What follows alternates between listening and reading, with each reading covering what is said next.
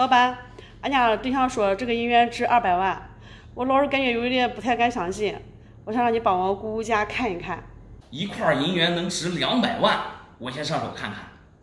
好的，老板，你一定要帮我仔细看看，因为对我这个东西对我来说特别重要。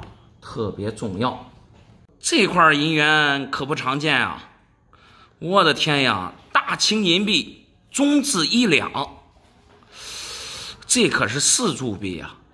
咱们平常能见到的这种龙洋，一般都是照比中厂，但是那个是库平7件2分，这个是1两的。只要龙洋是1两的，那就没有便宜的。你这东西从哪儿来的？这个银元俺对象给我嘞。你对象给你的？对。定情信物。算是下礼吧，因为我们还有1个月就结婚了。哦，还有1个多月就要结婚了。对，我在家要结婚，你不得要彩礼吗？哦。我俺家要多。彩礼30万。30万的彩礼啊？那还不多吗？不多啊，因为他做生意的，他做生意他都有钱了呀。但是最近生意他说有点资金周转不开，然后就给我拿一块这个银元。你别着急，您这说的话我明白了。您的意思就是您和对象马上要结婚了，然后呢要了30万的彩礼。对。一时半会儿呢资金周转不开，然后用这块银元来抵那个彩礼。是的，他还说什么？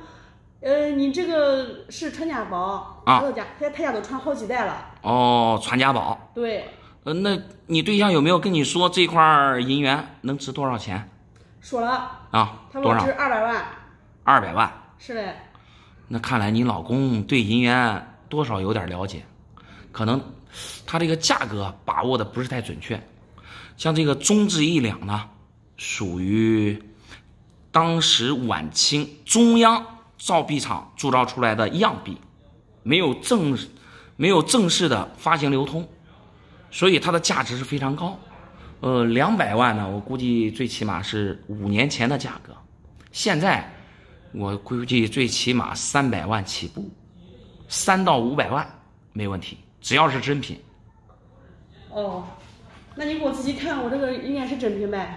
哦，看看真假。照你这一说话，那我知了呀。你先别太高兴了，我看着这块银元呢，材质我感觉像银的。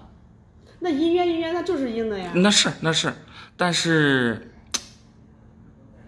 新老的话我感觉不像老的，特别是这个边瓷，它的铸造工艺呢是一体压成的，不管是壁面也好，边瓷也好，就同时一步完成，所以它这个边瓷啊没有那么的完整。所以它多少就边瓷会有变化，包括它的这个压力都非常大。但是这个边瓷呢，它就非常整齐划一，感觉不对。另外呢，咱们再看一下这个包浆，壁面感觉你要说是普通银元的话，那我信，因为它有流通痕迹。然后它这个包浆呢，也像是就那种传世的包浆。但是刚才说了，这块银元啊，它不是普通的银元，是4铢样币，根本就没有在市场上流通过，不会有那个流通痕迹。所以整个这个分析上来讲，我觉得这块银元它是真银假币。